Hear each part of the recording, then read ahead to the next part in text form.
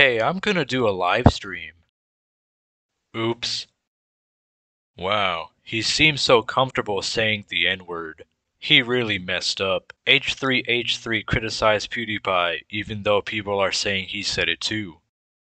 I don't know, I just love saying insert derogatory slur. Oh really? Yeah, I just really love saying insert derogatory slur. Keemstar and Scares called me a hypocrite. I reported the news. Go back to making Jake Paul videos. You make Jake Paul videos too. I haven't followed both of you. I want an apology. I like H3H3 and I'm sorry for coming off that way. Huh, Scares is sucking up to Ethan. You do biased journalism. Here are my DMs with PewDiePie. By the way, you betrayed JonTron. Yeah, I'm not apologizing.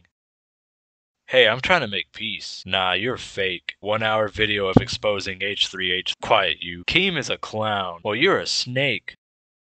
40-minute video exposing Keemstar.